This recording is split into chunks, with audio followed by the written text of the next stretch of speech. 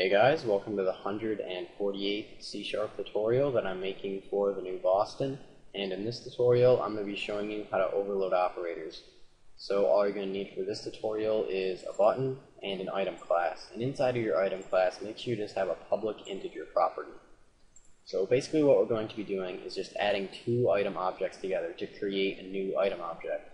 So the user could create two item objects and then say a new item object equals those two added up.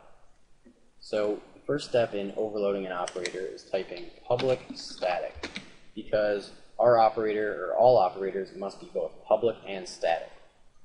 Next, you're going to want to type the return type for your operator. So basically what your two things will be equal to. Since we're using addition, we're just going to add two items together and then return a new item. So we're just going to say item right here. Following that, you're just going to want to type operator, since we're going to be overloading an operator. Next, you're going to want to type the operator that you're going to be overloading. And we're going to be overloading the addition sign, so we're just going to type the addition sign right there. Now think of this like a method, and inside of these parameters is basically what you're going to be adding together.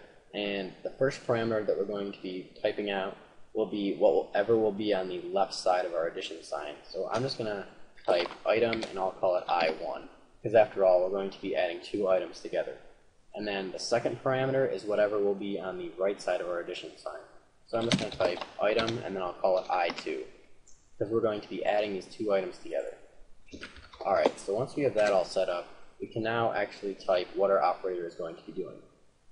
And like I said before, we're just going to be adding the two prices of the items together, and then returning a new item with the sum of those two items' prices.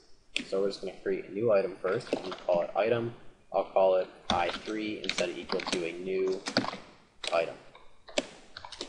And then we're going to say I3's price is equal to I1's price plus I2's price. So if I1's price was 1 and I2's price was 2, I3's price would be 3. And then we're just going to want to return this new item, so we're just going to want to return I3. Alright, so let's test it out up here. We're just going to create a new item. I'll call it item 1 and set it equal to a new item. And I'll say item 1's price equals 4. And then I'm going to create another item. I'll call it item 2, set that equal to a new item as well. And then item 2's price will be 6. And then we're going to say item, and I'll call it item 3 equals item 1 plus item 2. And since we used or overloaded this plus operator right here, it's just going to take item 1 and item 2 and add their prices together and then return a new item. So item 3 is equal to the sum of item 1 and item 2's prices. So now if we were to display item 3's price in a message box, we should get 10. Message box.show item 3.price, and since it's an integer, we're going to have to convert it into a string, so we're just going to say .toString.